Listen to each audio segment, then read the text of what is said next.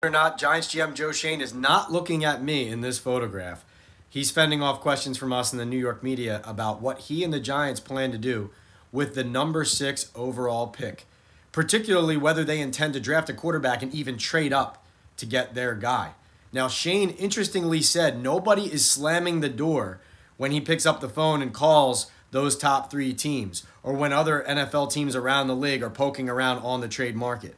That means the Chicago Bears, Washington Commanders, and New England Patriots at picks 1 through 3 are still willing to listen. That doesn't mean necessarily they'll make a move, but the Giants could be a player in a blockbuster trade in this year's NFL draft. They're acting like a team that is trying to take a quarterback.